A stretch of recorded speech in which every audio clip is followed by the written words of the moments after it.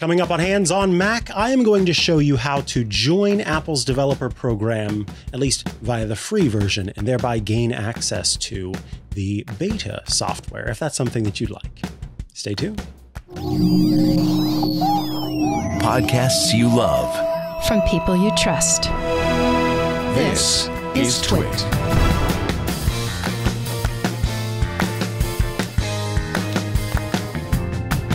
Welcome back to Hands on Mac. My name is Mikah Sargent, and today we are taking a look at what it takes to become part of Apple's developer program in a non-paying way.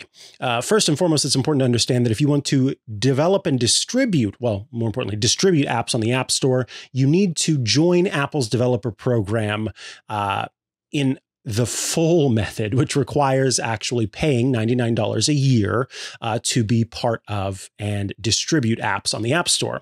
But you can gain access to Apple's beta software and do things within Xcode simply by blessing your account through the use of Apple's developer portal. So let's take a look at what it takes to join the developer program without fully joining the developer program. All right, I've got an iPad here, and the first thing that we're going to do is launch Safari. From there, we're going to go to Apple's developer website, developer.apple.com, and we are going to tap on Develop at the top of the screen.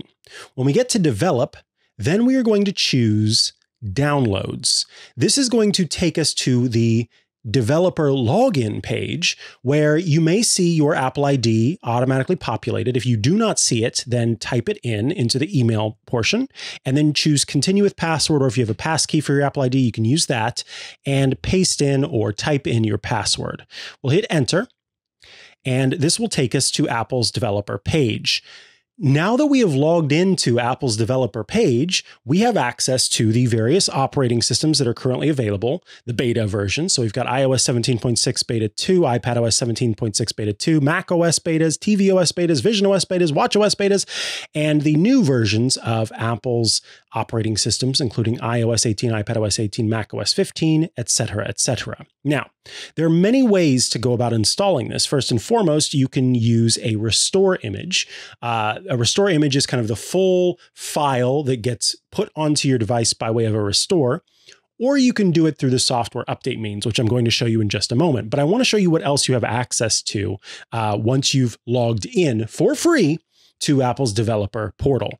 We can choose applications and see the different applications that are available to developers. Also profiles and logs, which is a little bit of information about what is required in order to run tests on your device. I can also scroll to the top and go to Apple's main developer page. I can check out news here. I can check out different stories and information about Apple's various platforms. So I could go to visionOS and learn what's here, what I can create, check out some of the documentation for Swift UI, etc.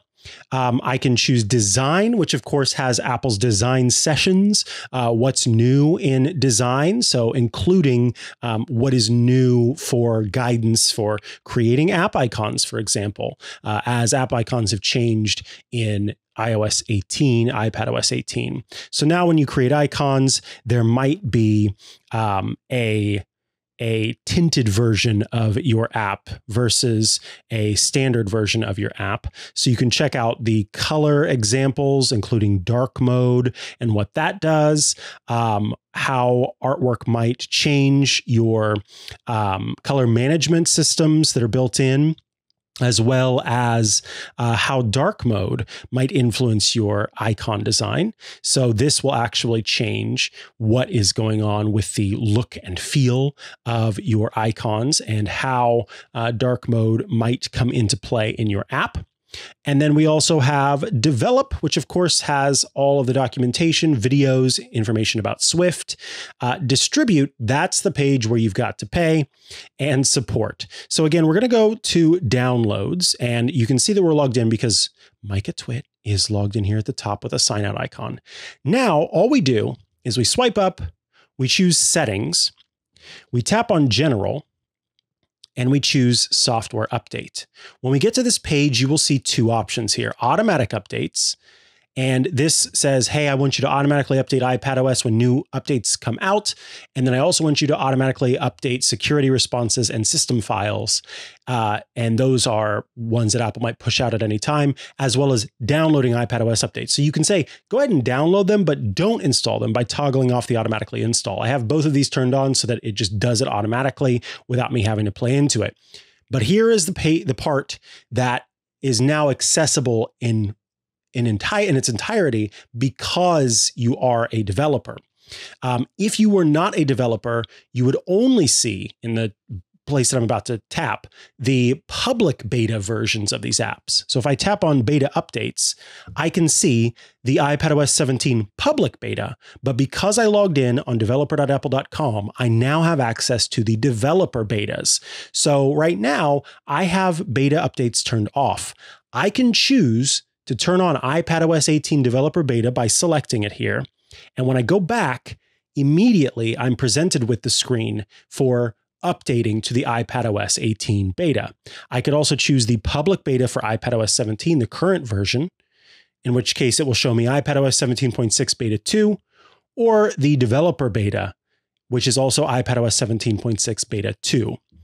So once you've logged in to developer.apple.com, even without paying $99 a year, you gain access to all of this information, and you are able to then install the betas. That said, that's not for the faint of heart. I show this to you because many of you are probably very skilled when it comes to troubleshooting, installations, etc.